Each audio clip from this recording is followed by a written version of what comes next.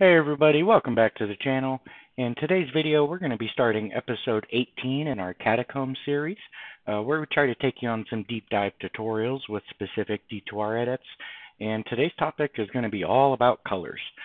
So item colors, monster colors, state colors, basically how to change it all and some of the options we have. So as usual, if you guys are enjoying this kind of content, make sure you like and subscribe. And don't be afraid to check out that video description below for all the links and stuff you might want to use. With that said, let's go ahead and do as usual and jump right into all the files we'll need to get started. So we're going to start out by just grabbing some of the text files that we're going to need to understand everything. For that, we're just going to go ahead and pull out armor.txt as one example, monstats.txt for monsters, and states.txt to show you how this is controlled with states. So between that, you'll understand how items, monsters, and kind of special states all behave with colors. Another file we'll need for, again, making sense of things is going to be data global UI layouts. And we're going to go ahead and pull out global data HD. As usual, I've already kind of done all that here. That's going to help. Again, this is mainly used for items, and we'll go through each one individually. And then finally, we're going to go ahead and pull out data HD global palette, and we're going to pull out all three of these and run through them pretty quickly for you guys. And this will help you control items, monsters, all the colors that are used for those. So with all those out, we're ready to jump right into the meat of it and basically just start opening everything up and explaining it all. So we're going to start out with items because those are kind of separate from monsters, obviously, and so we'll just tackle those first to knock those out of the way. So the first thing we need to do is just understand that each different item has different base palettes that they use for their colors. Obviously, something leather is not going to look the same palette-wise as like a splint mail. They just have different, one's more blue, one's more red palette-wise. Anyways, because of that, if we scroll all the way over, we're going to have an inventory trans column. Let me go ahead and lock these up here. We can see that this is the column we care about for now, and we can see that most of these starting out have an inventory trans of 8. We got some 5s, some 2s. That is the base palette that they're using. So with that in mind, we're going to go ahead and remember just 2, 5, 8, and then we're going to go ahead and switch gears a little bit and open up our layouts file. So data global UI layouts, and let's open up global data HD. And the first thing I want you to look at is this section here. This is our sprite coloring helper section. And if we count these up, we have 0, 1, 2, 3, 4, 5, 6, 7, 8. So these are those specific inventory trans columns it's using. Again, our 2, 5, and 8. These are the color ranges those are using. So the reason I'm showing you this is maybe you think that this particular palette doesn't handle color transforms well. Like you change it to green or red or blue or something on the item and it just looks like junk. You might want to expand the saturation amount or change the specific value or hue that it's using to allow it a greater range of colors. Maybe that's what you're trying to accomplish is, essentially changing the base palette. Just a real quick digression. This is where you would change the individual sprite colorings for the specific inventory view of the different color combinations, and then this is where you do it for special items. So sometimes you'll be trying to color a certain sprite and it just does not take the dark gold color for some reason or whatever. It's because it's going to be controlled here and it has special settings for that. So anyways, I digress.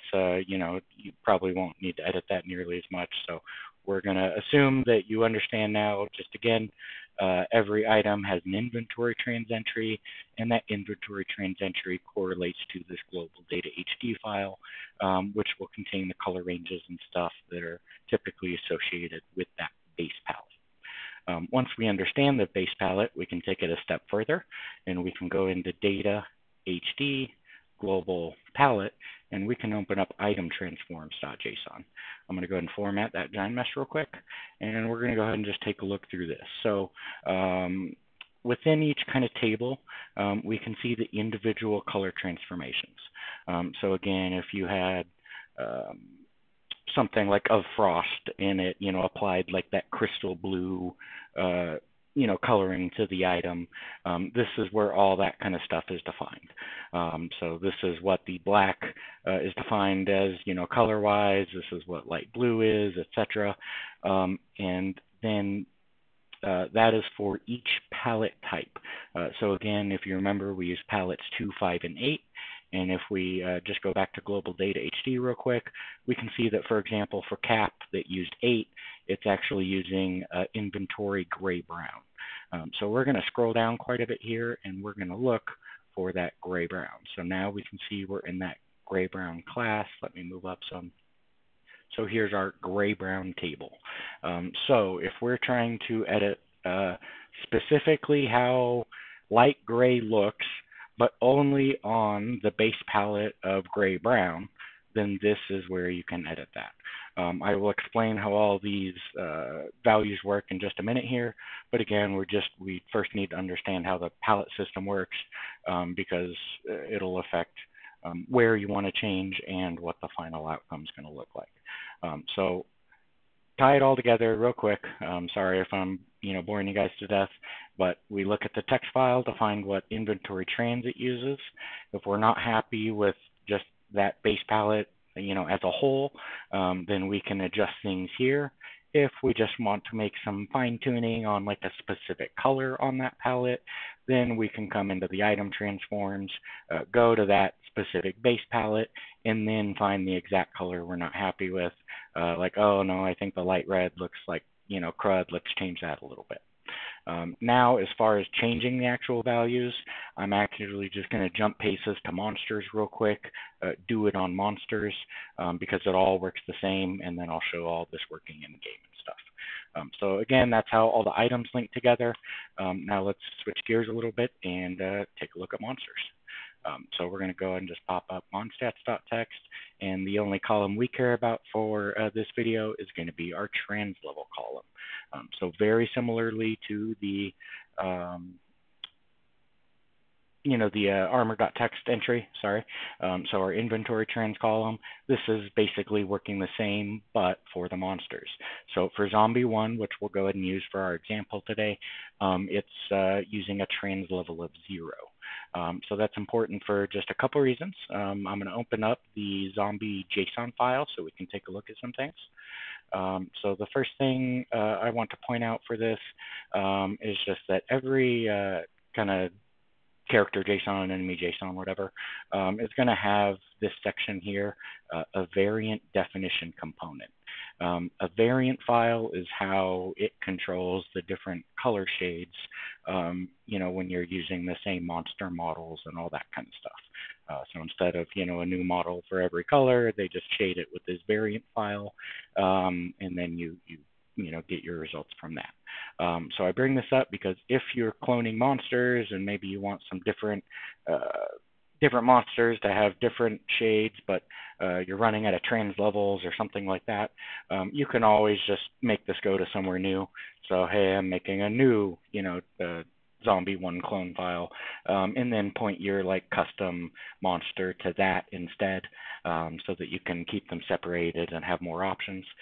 But other than that, all we need to know is that this is the location of the actual file that we want to edit. So sorry about that side tangent there, but just wanted to make that clear. So now we're going to go into that folder and open up the actual variant file. And what we care about, because that monster we're trying to edit is a trans level 0, is actually this right here. For this file, it's about a quarter of the way down or something. We have name level 0, which again directly correlates to trans level 0 in this file. If we scroll down a little bit, we'll see level 1. Once more, that is level 1 in the text file. So we want to change how the default zombie looks, and for some reason we want to just make it all white, it's just blatantly obvious, we've changed the color. I'm going to change this color adjustment field to 0. Helps if you push the right button there, DK. We're going to change it to 0, and that essentially just forces it to be the bright white. If we leave it as 1, but don't apply any kind of color tints or anything, it just uses the base layer. It's like a mask basically. So this is your color adjustment is more like your mask area. You can use negative values to do things like decrease the overall brightness of that. But I like to think of this as like your base layer or your base coat on the wall you're painting. So if you want your wall to have the brightest, best colors, you coat it white first so that your blue pops out that much better. This is kind of that same thing. We're setting it to 0 so that it's like pure white, and we're doing that for the mask. Now you'll notice that there's 3 sections within this level 0. So we have red 0, red blah blah blah, green blah blah blah, and blue. That is for each individual channel. So we can adjust things like specifically by the channel within each section. So for us, we're going to keep it simple. Honestly, I've never even had to mess with hue or saturation yet. Don't know if Blizzard does either. I haven't looked that closely into it. I've been able to accomplish every shade and color I could want with the method I'll show you. But feel free to mess around with hue or saturation. Maybe they do something I'm not aware of. Anyways, this first section is going to be, again, our kind of mask section, and our color tint section is going to be where we actually change things. For this example, we're going to do something special for a state. So for the base level, we're just going to change everything to 0 for all 3 color channels. So again, this should mean that when we first see the zombie, it's just going to be like a blinding bright white because that's what we just told it to use. Now, we want to also have a special color when a state is applied on monsters. So I'm going to go ahead and open up states.txt, and we're going to assume that we're running a paladin, I don't know, Holy Freeze or something, just because it's an easy one to show an example of. So I'm going to go ahead and scroll over on this Holy Wind Cold for the effect that they get, the enemies get under Holy Freeze. And we can see here, if I revert it back to normal and act like I never changed that before, that under the color shift column, it has a value of 108. Now, if we look up in the Blizzard data guide and we go check out this color shift column, we can see that 108 means it changes the color to blue. So obviously that makes sense for Holy Freeze, it changes the enemy blue. The only ones currently in the game in D2R that I know of are changing them to blue, changing them to green for poison, and then color to gray for revives. All the rest that were enabled in Legacy just kind of aren't in Resurrected. You'll just have to add them yourself. At least the nice thing is you're not restricted to those numbers or any numbers really. So we're going to change this color shift to 69 just because, that's a great number. And again, if you look in the Blizzard data guide, that's not like a valid entry. Like that's just, goes from 49 to 73. Like there is no 69. In D2R, again, it's just not quite like that. So again, we're just going to use 69, just roll with me, and we're going to just say that's our only change. You can change the RGB aura lighting it emits, but again, we're just going for quick examples here. We're going to change to 69, save it, and now we're going to go to our final file, back to the palette, HD global palette, and we're going to open up our standard transforms.json. So you'll notice it starts with 000. However, this file directly translates to what is in the color shift. So these are your color shift IDs. So when I'm looking for 69, because it starts at 0, I actually want to look for 68. So I'm going to scroll all the way down here to 68. And you can rename this, by the way. So you can just, rename all these ones. It actually works on the entry count, not the actual name. So these are basically just comments. So you can change it to 69 so that it now matches the text and like always works. will in the future or whatever. But this will be the actual section, whether we name it 68 or 69, that controls this particular color shift on this ID. So we want to do a couple things. First, we're going to go ahead and say we want it to be, I don't know, something obnoxious like pink. So I'm going to go ahead and, like before, I'm going to change that value to 0 instead of 1 because I want it to be kind of full opacity. I want that color that we're going to tint it to be as vibrant as possible. I don't want any of it kind of masked. For the actual color, we're just going to, type in Google color picker or whatever. I picked just any kind of pink just as an example, and here are the RGB values for that. To convert them to this kind of JSON format, all we're going to do is just divide it by our max value here. So I'm going to take a calculator. We're going to do 1, which is the max value kind of thing of our JSON, divided by the max value of our RGB. So divide by 255, and then we're going to multiply by the RGB value we want, which is going to be 237. So our first JSON value for our red should be 0.929. So we're just going to go ahead and pop that in real quick. So 929. We're going to do the same thing for 5 and 202. If you want to make, yourself a Google Sheets, little thing that does this automatically, obviously feel free. And so our second one's going to be 0.019. So we're almost done. Sorry about this. And then finally, we're just going to do it for 202 real quick. So 1 divided by 255 times 202. 0.792. All right, so we got all our values here. And for the last one, I guess I should explain, I apologize. This basically is red, green, blue, alpha in these channels. So this is how it's changing each of the kind of color channels. And then again, you can do that within each for things like your variants and stuff within each of the individual channels as well. But I digress. We want this color again to be kind of full vibrancy. So I'm going to change that from a 0 to a 1 because I want that to kind of just fully take effect. So now that we've explained everything, I'm just going to quickly go back to the palettes. This random transforms is for like champions, unique monsters that spawn.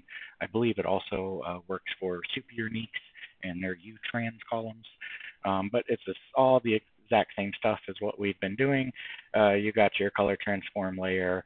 You set your adjustments and your tints and stuff based on the colors you want. So exact same stuff, but if you wanted to fine tune how it looks on, again, the random spawning monsters and things like that when they get random effects. So we're going to go ahead and start the mod with all the changes. Thanks for listening and we ramble so long about all the different color transformations and how they work. And we're going to go make sure that 2 things happen.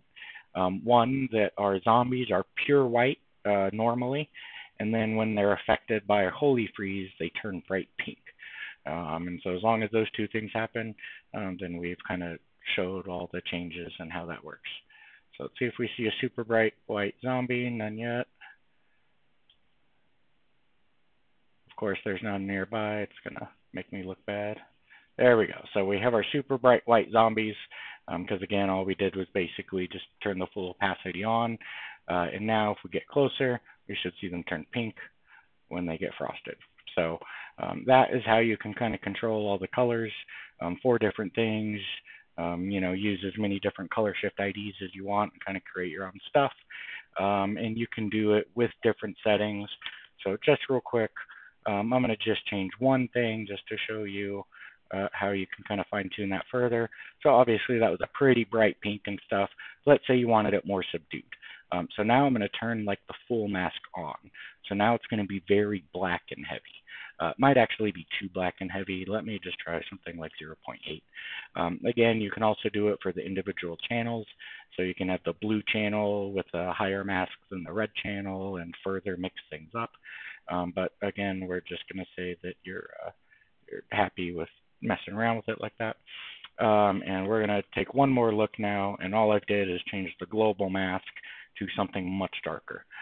So you should see the zombie have a much blacker look integrated with that pink. So that's how, again, you can further control things like brightness, how much of the color is showing, so it doesn't have to look quite so obnoxious, if you don't want it to. So now if we look, you can see it's a much darker kind of pink. There's a lot more black mixed in with the pink, so it's just not quite as bright anymore. So that's just kind of a full demo on how you can change items, monsters, states, all with kind of full and precise RGB control, thanks to D2R and JSON. Hope you guys enjoyed and have a great rest of the day. Bye.